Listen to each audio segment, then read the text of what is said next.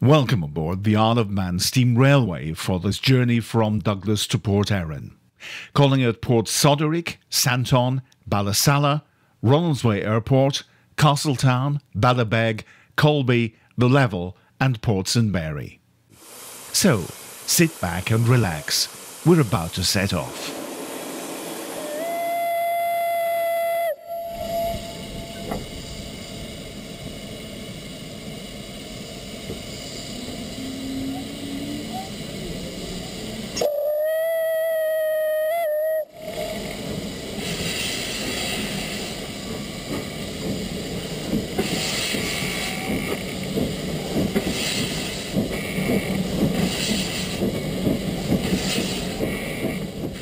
On our journey today, we're being pulled by engine number 4, Loch.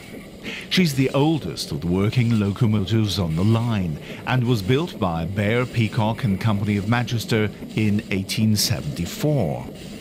Bear Peacock had begun building steam engines for the world's first underground rail system run by the London Metropolitan Railway a decade earlier. Loch is named after Henry Loch, the Isle of Man's Lieutenant Governor at the time. A Scot, he'd served on a diplomatic mission to China with Lord Elgin, where he was imprisoned for 3 weeks before narrowly escaping death. He served as the island's governor from 1863 until 1882 and went on to become governor of the Australian state of Victoria and Cape Colony in South Africa. As we leave the boundary of Douglas Station and its associated yard, we're quickly into countryside. While we can still see the industrial premises running along Peel Road to our right, on the left are the woods on the edge of the Nunnery estate. Today it's home to the International Business School and the Centre for Manx Studies. But the Nunnery has an interesting previous occupant. For 20 years it was home to the racehorse owner and breeder Robert Sangster. 3 times married, Sangster famously had an affair with Mick Jagger's girlfriend, Texan model Jerry Hall.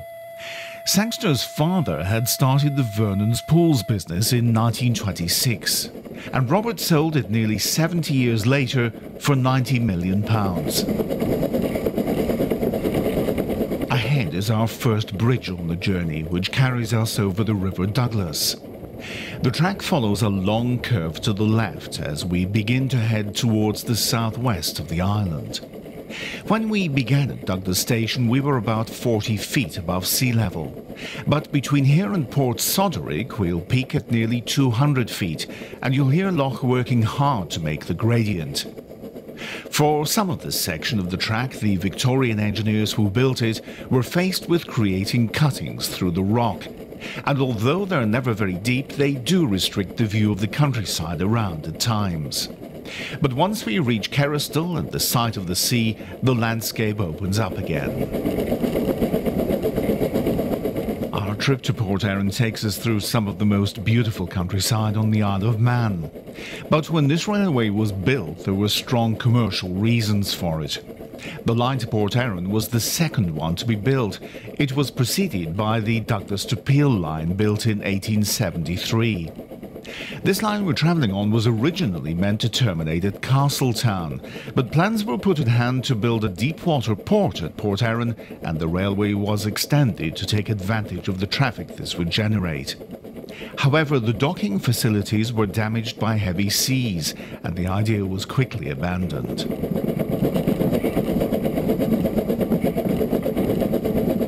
This 15.5-mile section of the line is the last surviving of the Isle of Man Steam Railway. In addition to the Douglas Peel line, there was also the St John's to Ramsey line, which ran up the west coast. That was built in 1878 by the Manx Northern Railway, but within 5 years of opening it was faced with competition from the Manx Electric Railway, which followed the East Coast route, and the company was taken over by the Isle of Man Railway in 1904.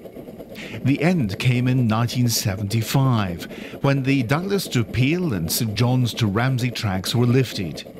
But thankfully, the Douglas to Port Erin line remains as a tribute to the work of those fine Victorian engineers.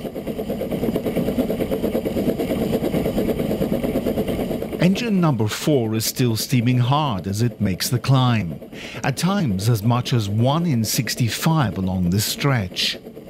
Ahead is our second bridge, this time over a public road. From Douglas to Port Erin is 15.5 miles, and our first stop will be at Port Soderick in about 8 minutes. Ahead of that is the first summit and our first glimpse of the sea. The weather today couldn't be better for our journey. The Manx say that the god Manannan casts his cloak of mist over the island when strangers approach. But with crystal clear blue skies, he seems to be accepting us as friends today. On this section of the line there are 2 cuttings.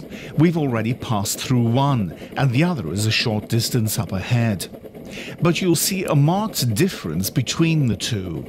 The first was wide, but the work nearly caused the bankruptcy of the contractors.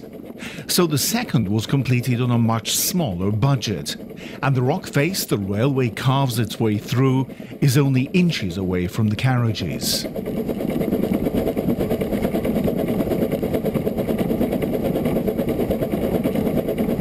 The Isle of Man Railway has had something of a checkered financial history over the years. As we've already heard, the system was originally run by 2 separate companies, but they merged in 1904. Competition from the Manx Electric Railway, buses, and later from a growing use of cars was always going to challenge the railway, and things eventually came to a head in 1978 when it was taken into government ownership. Today, the steam railway is one of the finest attractions of its kind in the British Isles, drawing tens of thousands of visitors and enthusiasts from around the world to travel back in time. We're running on a narrow gauge of 3 feet, about 2/3 of the gauge of the world's mainline railways. It provides for a more interesting ride, but is part of the character of this system. Our locomotive Loch was originally built with a small boiler, but in 1909 she was upgraded, and the new boiler provided the same power as the later engine, number 10 GH Wood, which also remains in service today. We've now entered the second of the cuttings between Douglas and Port Soderick, and we'll see the difference ahead in the approach taken by the line's builders as they try to save money. We slow down for a short distance for line working, but ahead of us is a revelation that's worth waiting for. The abilities of steam engines had advanced by the time Loch was built in 1874, but there still wasn't what you might call an excess of power. Railways were designed to follow the contours of the land, making use of cuttings and, in extreme cases, tunnels to make the gradients as shallow as possible. But despite this section of line has a relatively steep gradient of 1 in 65 in places. And in a few minutes, once we've reached our first summit, there's a 1 in 60 descent into Port Soderick station.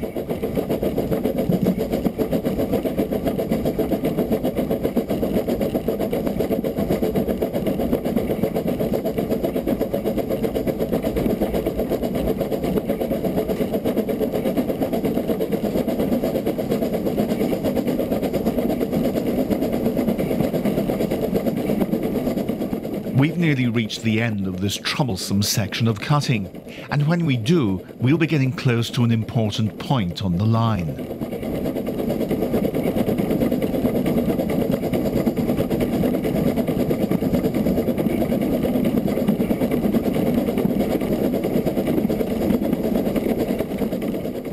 Back in the open, our camera mounted on top of Loch gives a tantalizing view of the water ahead. Our driver adds more power for the final push to the summit, and in a moment the full beauty of the vistas available on our journey will be revealed for the first time.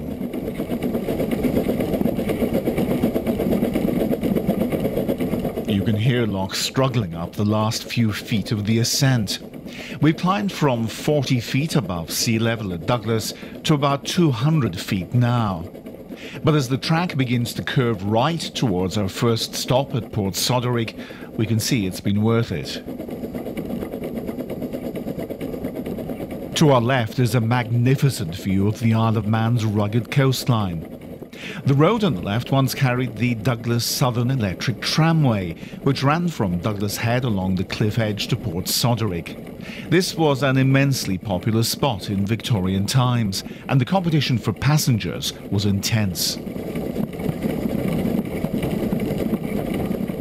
We've passed the first summit and the hard work is over for the moment. You can hear the speed of the engine pick up as we begin a rapid descent towards the first station. Our driver reduces power and allows gravity to pull us forward.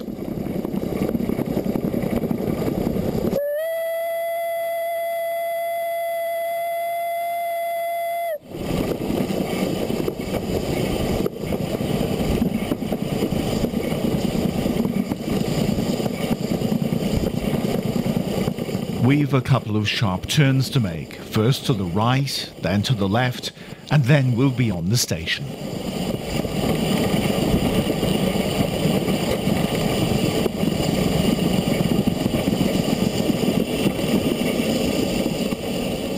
The driver applies some braking to slow us for the stop ahead, and the fireman replenishes the fire. As we pass under the farm bridge, the track has begun to climb again. Loch's respite was short-lived.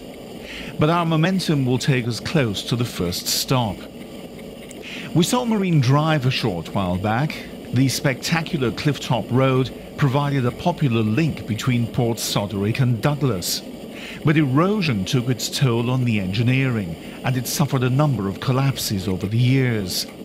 Today, a section of it is closed to cars, but you can still admire the view on foot if you feel like a stroll and a breath of sea air.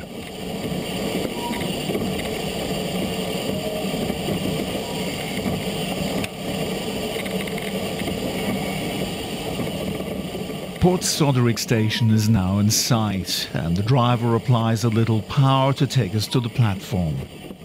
Each of the steam railway stations has its own charm, but this one stands out. It's set on a curve above the road to the beautiful little cove a short walk away, and it's easy to see why the Victorians enjoyed coming here so much.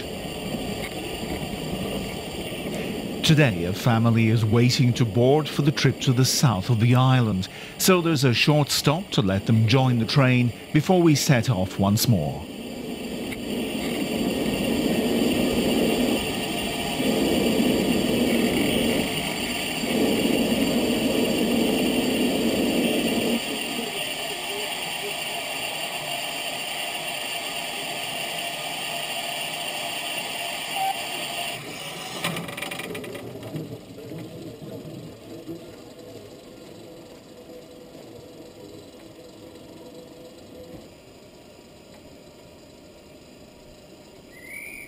The guard signals the driver to leave, and with a short toot in reply, he adds power to get us moving once again.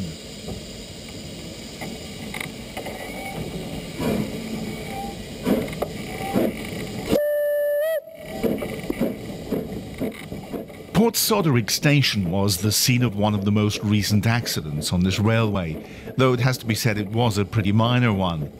In May 2008, the first southbound train of the day was in a collision with a van. It was being pulled by our locomotive today, Loch. The engine sustained some minor damage, but because it was travelling at low speed, the effects of the incident were minimal. None of the 74 passengers and crew was hurt. We'll be climbing again soon with another small summit ahead. We're currently at about 200 feet above sea level, and we'll need to pass the 280-foot mark between here and our next stop at Santon. The parish of Santon is the smallest on the Isle of Man at around 8 square miles. It's named after Saint Sanctain. He was an active missionary in the 6th century in Cumbria before becoming a bishop on the island. There's a strong connection with history in the parish, as there is throughout the Isle of Man. 4 promontory forts dating back almost 2,000 years have been excavated, and their remains can be visited along the coastal footpath.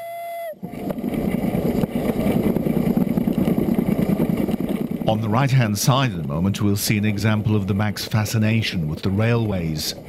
There's a range of rail systems active around the island. The steam railway, electric railway, mountain railway, Groudle Glen Railway, to name but a few. But here you can glimpse the Crogger Railway at Crogger House. It's a private miniature railway which runs around the grounds of this beautiful property and its lake. But sadly, it's not open to the public. We're passing through Crogger Woods, an area renowned for its bluebells. The woods are named along with the Crogger River, which rises to the north and forms the boundary of the parish of Santon for part of its length. Ahead is the now disused halt at Ballacalla, also known as Rifle Range Halt. It was used by pupils of King William's College in Castletown, but there's little left of it today save for a grassy hump.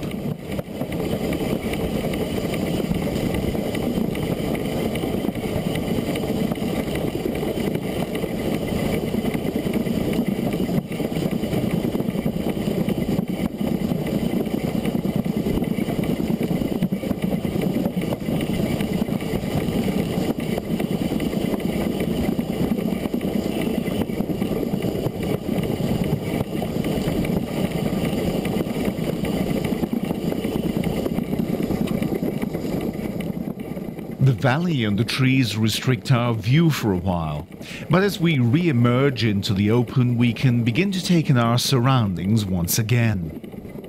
The first road bridge we encounter over the railway looks no different from any of the others, but you may notice a small date plaque on its arch, which is important.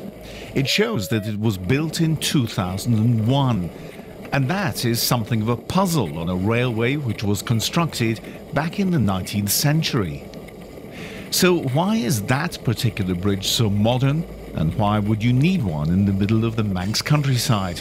We'll get the answer in a moment.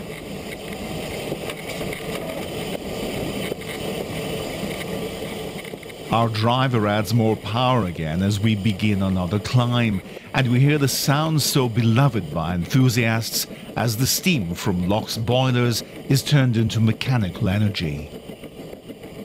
So as we pass under another road bridge, let's return to the puzzle of the previous one, with the plaque dated 2001.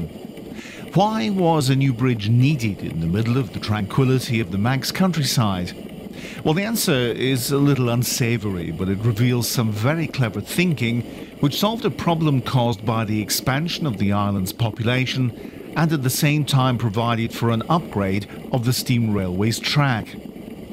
The bridge was constructed to give road access to the Isle of Man's new sewage treatment works at Miri Vaig.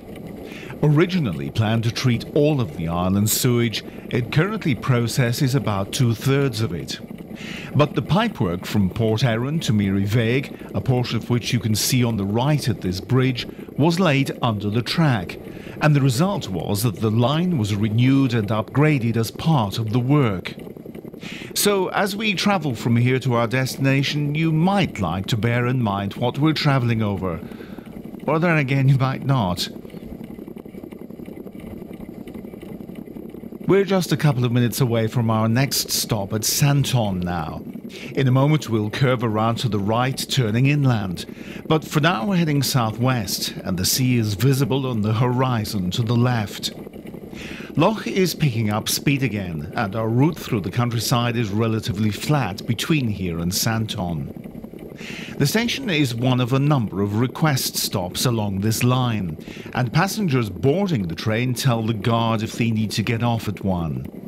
Those waiting at the station are told to signal clearly to the driver that they want to get on, and shortly he'll give a long blast on the whistle to warn anyone waiting ahead that we're about to arrive.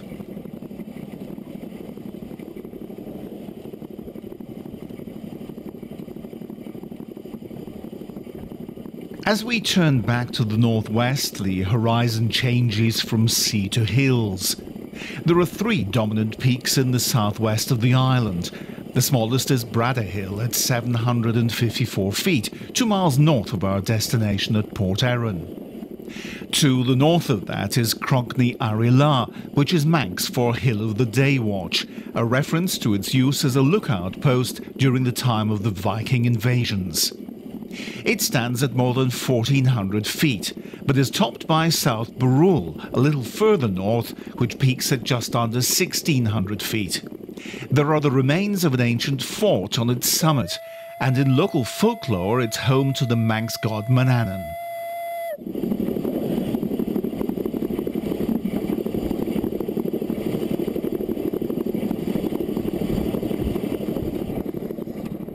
The driver is now preparing to brake for Santon station. The records for Santon show that the railway was used for more than just the carriage of passengers. In 1910, the first siding on the line was built here, along with a cattle pen and a cart road. With the primary use of the siding being for manure traffic, it was a fine precedent for what is carried in the pipeline under the track today. The station comes into sight and we prepare to stop to let passengers off. Many of the stations on the line have double tracks serving separate platforms to allow for trains travelling in opposite directions to pass. Ballasalla and Castletown are regularly used for this purpose, but it's a rarer sight at stations like Santon, and today we have the place to ourselves.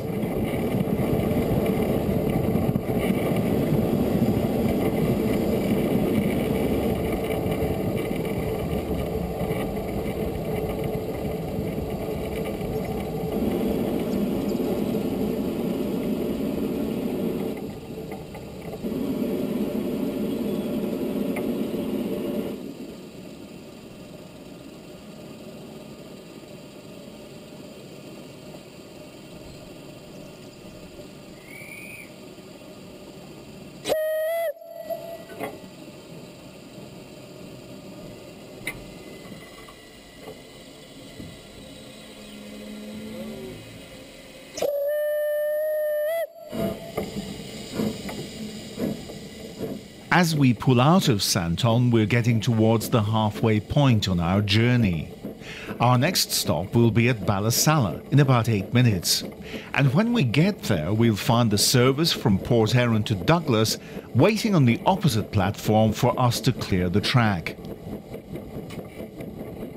The siding and parallel line merge into one and we're back to single track running again. Then we pass onto the bridge carrying the main road from Douglas to the southwest.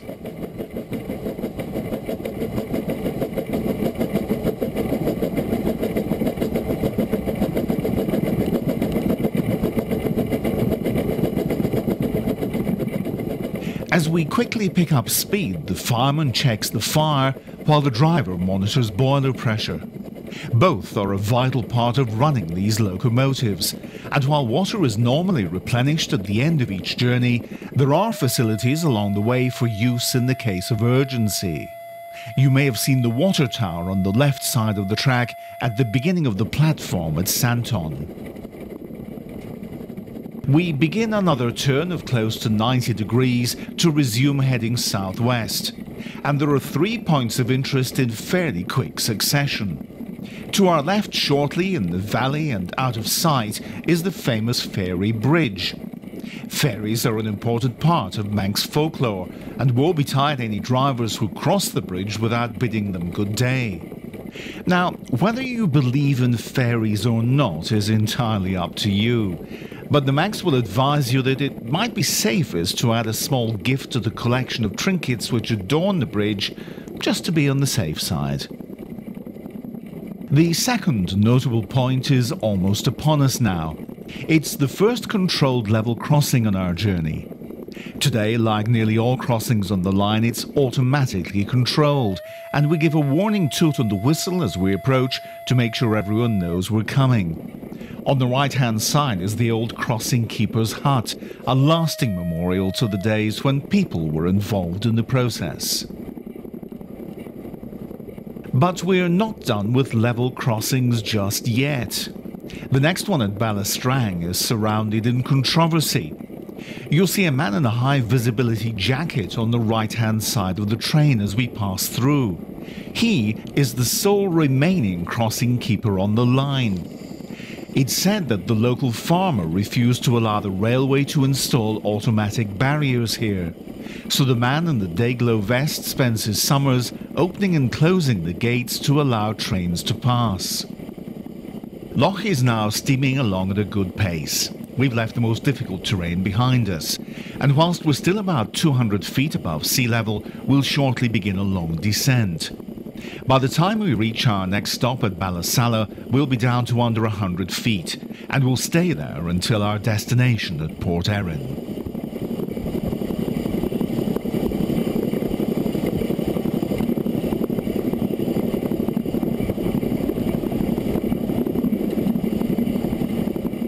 Loch is on minimal power as we start to descend, and the driver is using the brakes now and again to keep our speed under control.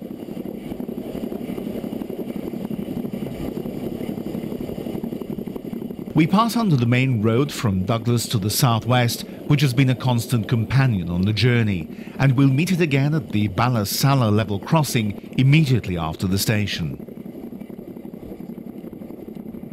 The name Ballasalla comes from the Manx for Place of the Willows. It's the home to Rushen Abbey, a Cistercian monastery originally built in the 12th century for the Savignac order of monks from Furness Abbey.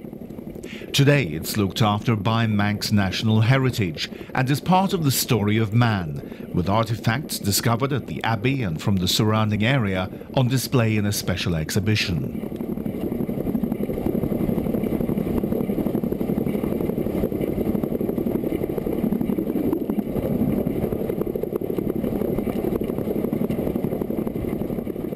We're now descending more rapidly, and we'll see our driver resorting again to the brakes to keep our speed in check. As the line straightens out after the long curve, you might notice something sticking up from a slight hill on the horizon to the left. This is the approach control radar dish for Ronaldsway Airport between Ballasalla and Castletown. The airport provides connections with the UK and Ireland, and we'll get a close-up view of one of its arrivals when we pass by the end of the runway approaching Castletown.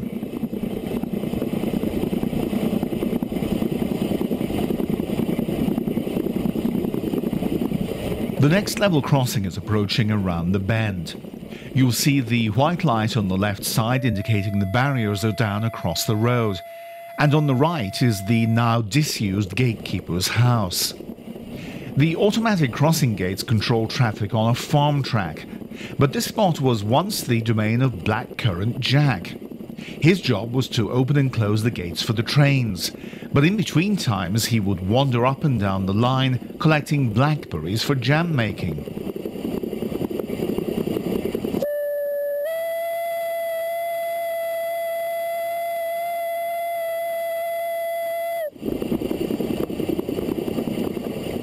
We're now beginning to slow for the approach to Ballasalla station, and the first houses in the village are coming into sight.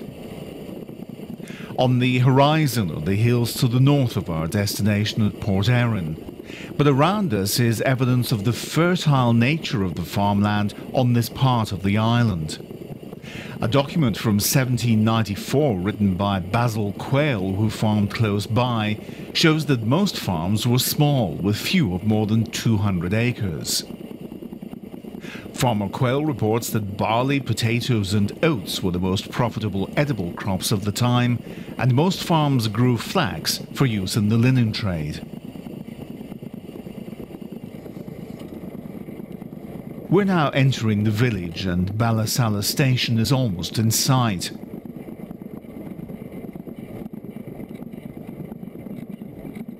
Just before we reach our next stop, we cross the Mill Road level crossing, another which was automated in 2002.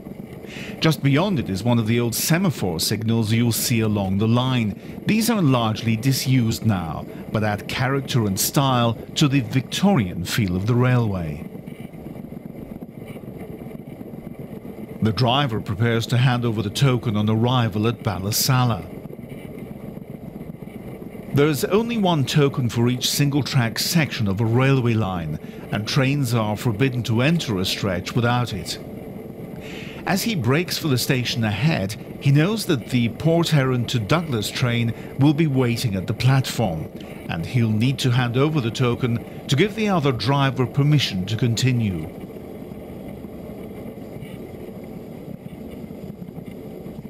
We swing left onto the southbound platform and the opposing train comes into sight.